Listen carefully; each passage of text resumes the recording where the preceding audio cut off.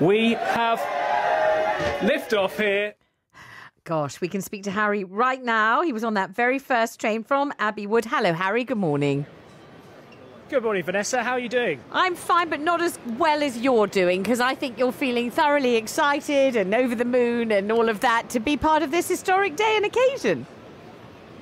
I am, and possibly for the first time in this entire project, something has been delivered on time. The train arrived at Paddington 28 minutes after it departed from Abbey Wood, and there was a giant roar, a big cheer on arrival. As you can imagine, people were absolutely delighted to savour this moment of London transport history. Can you explain what that journey would have entailed before Crossrail? Would it have been the same but longer, or would it have been not possible to travel from one point to the other in that way? Yeah, it would have been a lot longer. I've taken it many times myself, actually, because, as you know, to get to the southwest, you need to go to Paddington. So from Abbey Wood, you would normally go via Charing Cross. Charing Cross itself takes 41 minutes, right, possibly a little longer at peak time. And then you have to take the Bakerloo line. Obviously, you have to change trains. That adds on extra time. So it's just shy of an hour to get to Paddington. And we did it today in 28 minutes. Oh, so fabulous. It's a game changer for people in Abbey Wood. Yeah. Yes, so a really big deal, and you were there to witness it. What about the mythical, silent nature of this trip? I've heard that the train doesn't make any noise. Is that right? You've heard correctly. It was incredibly smooth. I must admit, I almost lost my footing because the train was going at a decent lick once we picked up speed and went into the tunnel underneath London. Once we left Abbey Wood, we went straight underground, and it was very, very quiet. None of that screeching and, you know, those awful sounds you get on some of the particularly loud sections of the Northern and Central line. I do. I grew up on the Northern line. Fingers in your ears. Yeah, I know exactly what you mean. You know, it's just awful. Yeah. None of that today. The only noise pollution, if you like, came from the announcements. See it, say it, sort it. You know, wear masks where possible, and obviously the next station, which is important information, of course, to hear. What about the only thing you could hear? Harry, what about the look of the trains? Do they look streamlined and especially modern and unlike other trains, or do they look just like ordinary trains? No, they look very, very clean. Purple seating, lots of white, lots of cream, but very airy. The lighting was lovely.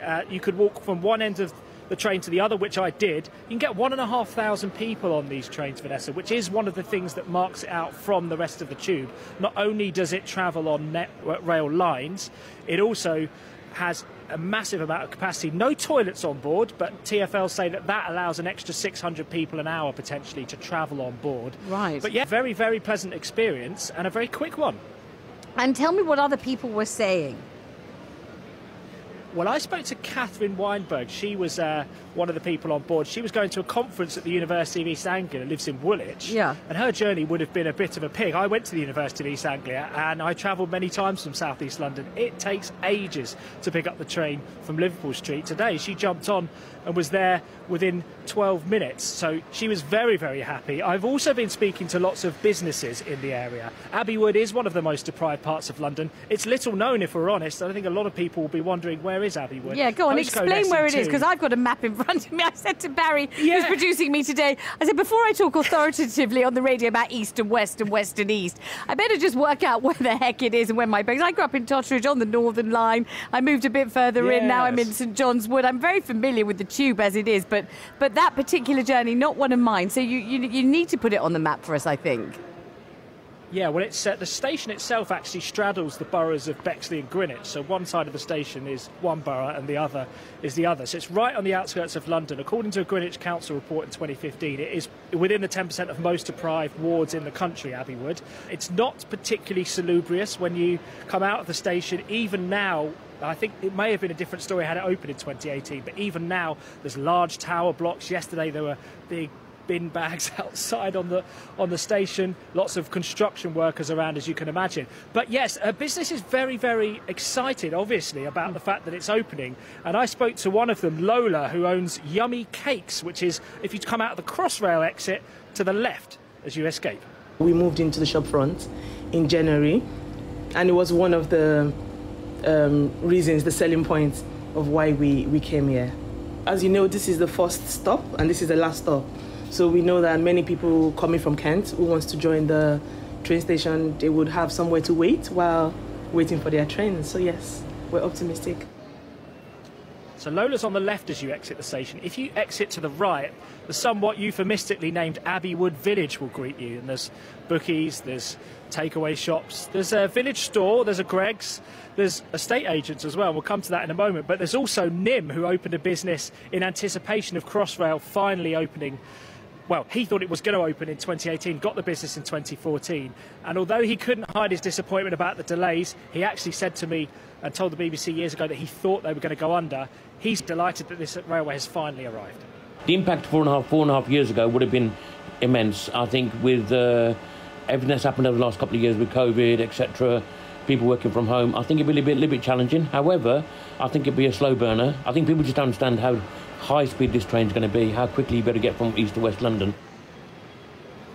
And of course, if you've got more businesses and you've got more services to the area, what do you suppose is going to happen to the value of property? So I went and spoke to Paul Winters, a local estate agent, and asked him what's been the impact on the rental market and on the housing market more generally. The impact that's already been has been sort of amazing and really good for a number of years since the work started. And I can only see it going one way, which is going to be up. Really, it's going to be a really good market. The majority of our buyers are coming from sort of North London, East London, South West London, because it is still one of the cheaper parts of London. So it's still a good place to buy. People come here and say, "Oh my God, I can't believe it's so green," and things like that. So people are still really excited to buy. Harry, I must admit, I'm thoroughly enjoying broadcasting this morning. I really am. I'm just thinking this is a big deal. It's a big day. It's incredibly exciting. It's going to improve people's lives. It's been a hell of a long time in the coming and it's been incredibly expensive. But at least we've got here. Are you feeling a kind of surge of elation about all of this? I am. It's rare in broadcasting that you can celebrate, and I'm celebrating because I can see two women with massive, giant purple foam fingers. One woman has got I can't get to her because she's the other side of the gate, but she's got a massive mane of purple hair. People are genuinely very, very excited about this. And to your point at the top when you introduced this item, although you may not be using the Elizabeth line yourself, you as a Londoner may benefit from this because the existence of the Elizabeth line takes the strain off the other lines on the network. And diverts people away from the Central, the Northern, the Bakerloo, Piccadilly, whatever it may be, and brings them onto this railway, which may make your commute a little bit more bearable. So a great day for Transport for London, a great day at last for the passengers who have been long suffering, as you've said many times. And just a great feeling to be a part of it in some small way. Well, I feel the same, so that's good. We're completely united on that, Harry. A beautiful report from you, may I say. Lovely report from an enthusiastic Harry Lowe. And why shouldn't you be enthusiastic? It's taken ages to happen. It's been incredibly expensive. It looked as if it was never going to happen. And today it really